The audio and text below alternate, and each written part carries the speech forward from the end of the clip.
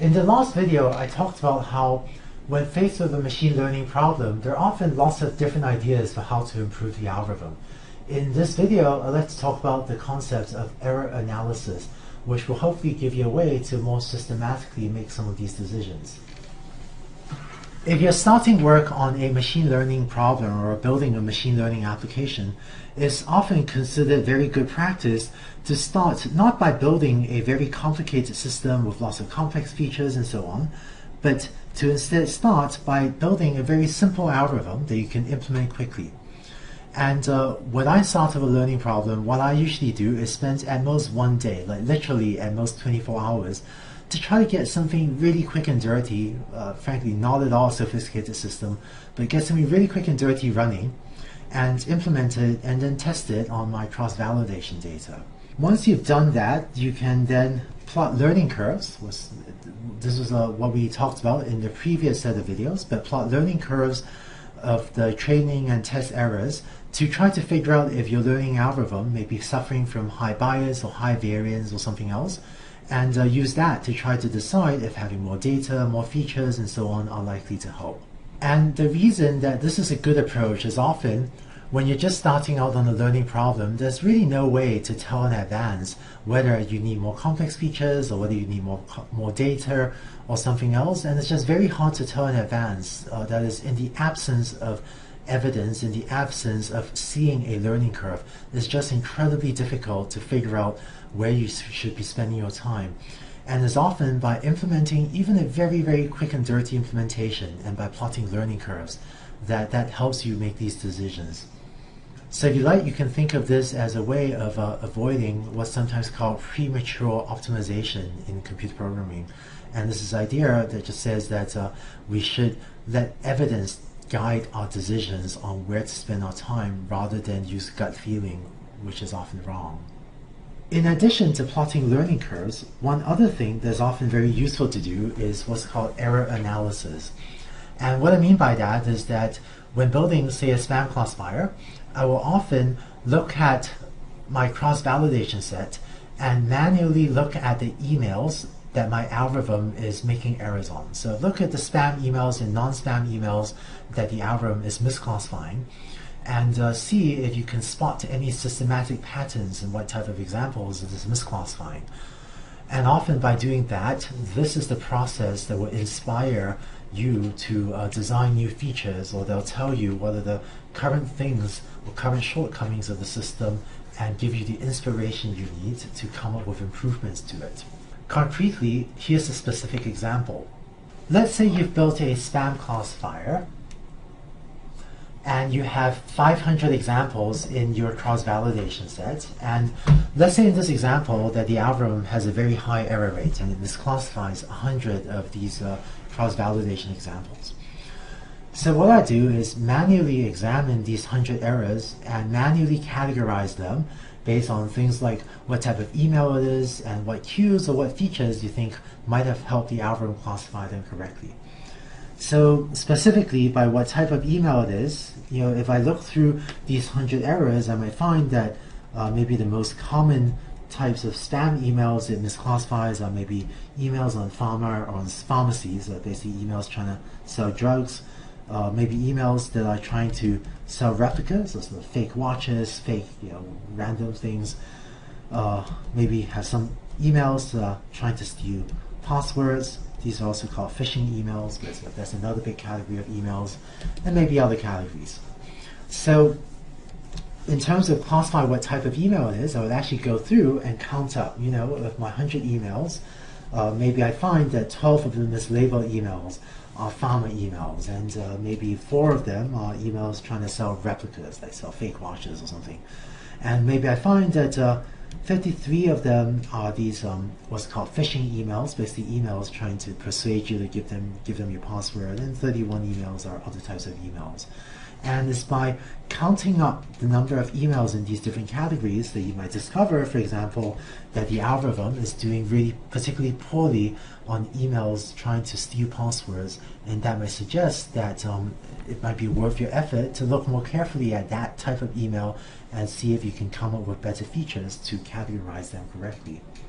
And also, what I might do is look at what cues or what features, additional features, might have helped the algorithm classify the emails. So let's say that some of our hypotheses about things or features that might help us classify emails better are trying to detect deliberate misspellings versus unusual email routing versus unusual, spammy punctuation, such as if people use a lot of exclamation marks. And once again, I would manually go through and let's say I find 5 cases of this and 16 of this and 32 of this and a bunch of other types of emails as well. And if this is what you get on your cross-validation set, then it really tells you that maybe deliberate spellings is a sufficiently rare phenomenon that maybe is not worth a lot of time trying to write algorithms to detect that. But if you find a lot of spammers are using, unusual punctuation, then maybe that's a strong sign that it might actually be worth your while to spend the time to develop more sophisticated features based on the punctuation. So this sort of error analysis, which is really the process of manually examining the mistakes that the algorithm makes, can often help guide you to the most fruitful avenues to pursue. And this also explains why I often recommend implementing a quick and dirty implementation of an algorithm. What we really want to do is figure out what are the most difficult examples for an algorithm to classify. And very often, for different algorithms, for different learning algorithms, they'll often find similar categories of examples difficult. And by having a quick and dirty implementation, that's often a quick way to let you identify some errors and quickly identify what are the hard examples so that you can focus your efforts on those. Lastly, when developing learning algorithms, one other useful tip is to make sure that you have a numerical evaluation of your learning algorithm. And what I mean by that is that if you're developing a learning algorithm, it's often incredibly helpful if you have a way of evaluating your learning algorithm that just gives you back a single row number, maybe accuracy, maybe error, but a single row number that tells you how well your learning algorithm is doing. I'll talk more about this specific concept in later videos, but here's a specific example. Let's say we're trying to decide whether or not we should treat words like discount, discounts, discounted, discounting as the same word. So, maybe one way to do that is to just look at the first few characters in a word. Like, if you just look at the first few characters of a word, then you figure out that maybe all of these words have similar meanings. In natural language processing, the way that this is done is actually using a type of software called stemming software. If you ever want to do this yourself, search on a web search engine for the Porter stemmer, and that would be one reasonable piece of software for doing this sort of stemming, which will let you treat all of these words, discount, discounts, and so on, as the same word. But using a stemming software that basically looks at the first few alphabets of a word, more or less, it can help but it can hurt. And it can hurt because, for example, the software may mistake the words universe and university as being the same thing because these two words start off with very similar with the same alphabets.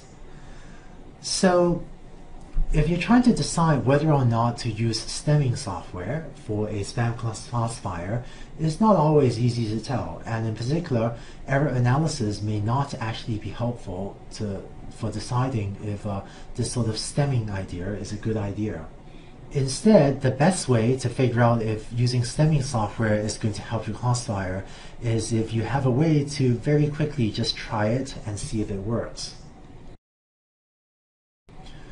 And in order to do this, having a way to numerically evaluate your algorithm is going to be very helpful.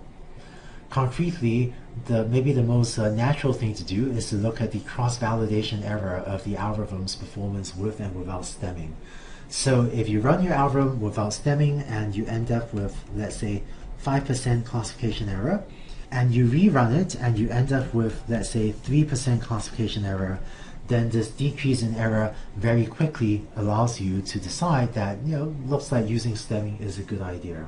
For this particular problem, there's a very natural single row number evaluation metric, namely the cross-validation error. We'll see later examples where coming up with this sort of single row number evaluation metric may need a little bit more work. But as we'll see in a later video, doing so will also then let you make these decisions much more quickly of, say, whether or not to use stemming.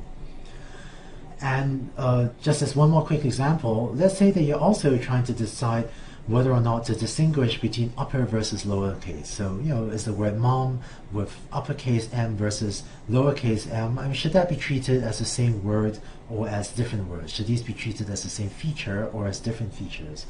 And so once again, because we're the way to evaluate our algorithm, if you try this out, if I stop distinguishing upper and lowercase, maybe I end up with 3.2% error, and I find that therefore this does worse than if I use only stemming, and so this lets me very quickly decide to go ahead and to distinguish or to not distinguish between upper and lowercase. So when you're developing a learning algorithm, very often you'll be trying out lots of new ideas and lots of new versions of your learning algorithm. If every time you try out a new idea, if you end up manually examining a bunch of examples again to see if it got better or worse, that's going to make it really hard to make decisions on, do you use stemming or not, do you distinguish upper and lowercase or not. But by having a single row number evaluation metric, you can then just look and see, did the error go up or go down? And you can use that to much more rapidly try out new ideas and almost right away tell if your new idea has improved or worsened the performance of the learning algorithm. And this will let you often make much faster progress.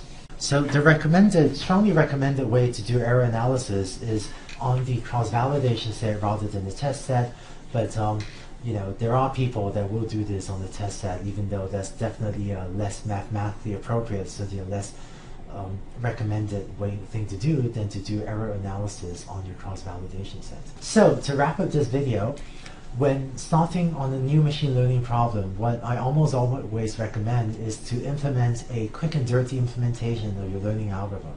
And I've almost never seen anyone spend too little time on this quick and dirty implementation. I've pretty much only ever seen people spend much too much time building their first, supposedly quick and dirty implementation. So really, don't worry about it being too quick, or don't worry about it being too dirty, but really implement something as quickly as you can.